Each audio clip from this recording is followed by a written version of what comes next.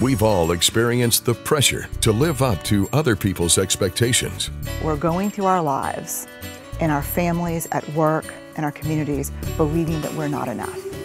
And the feeling of failure when we fall short. Perfection is this idea or belief that if we look perfect, live perfect, and do it perfectly, that we can avoid or minimize feelings of shame, blame, and judgment. Dr. Brené Brown is a nationally renowned speaker and researcher who has spent the last 10 years studying connection. We are cognitively, emotionally, physically, I would argue spiritually, hardwired to experience love and belonging. And when we don't, we break. She shares her insights into being enough in the Gifts of Imperfection. Here's Dr. Brené Brown.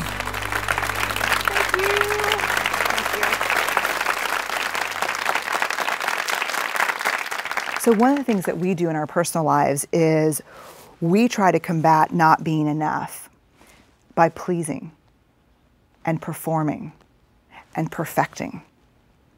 We go through our lives trying to be who we think we're supposed to be, doing and saying what we think people want to hear, putting on whatever mask or face we think we need to put on for that moment.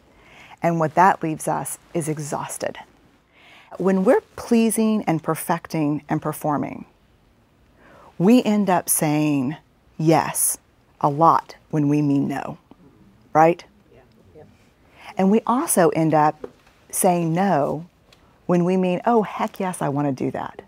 I really want to do that. And you know what? Even though I have a lot of work, I want to do it now. I don't want to do it 5 pounds from now. I don't want to do it when I'm great.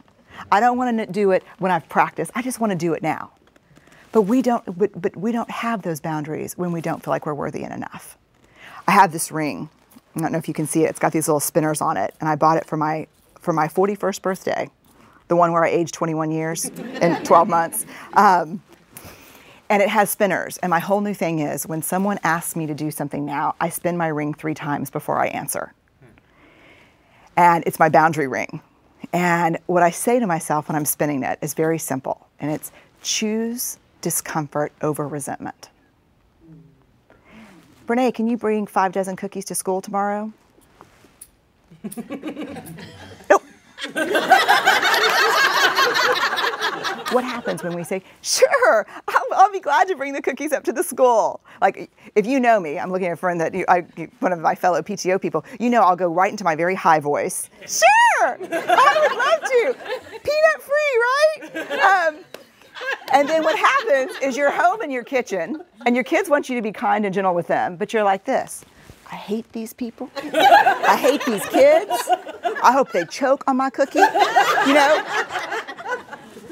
So how do we do things without resentment, you know? And it takes boundaries. So in the end, I think if we take away anything from the authenticity piece, it is about the courage to be imperfect, to be vulnerable, and to set boundaries.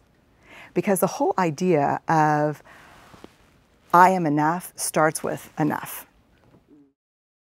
Steve and I, for a long time, had a list of everything we wanted, like our achievement list. Maybe a lake house. Like every other person I know, I want a bigger house with a guest room. No one will ever come. But for some reason, it's just like this draw, right, to have the guest room. We just had this list of things that we wanted. Well, when the wholehearted research came out, it fundamentally shifted the way we live, the way we parent, everything. And so we decided to make a list of everything that was happening in our lives when we felt really joyful. Like what's happening, not a want list, but like actually based on evidence, like we're the happiest when what's happening. And we looked at this list, and the list was the opposite of the want list. The want list dictated to us that we needed to work more and make more money, and the joy list meant less work and more time. Here's the part where we all struggle. Worthiness does not have prerequisites. We need to find a way to engage with the world from a place of worthiness. We need to find a way to say, I'm enough. This is who I am. Because I literally believe that our lives depend on it. So thank y'all very much.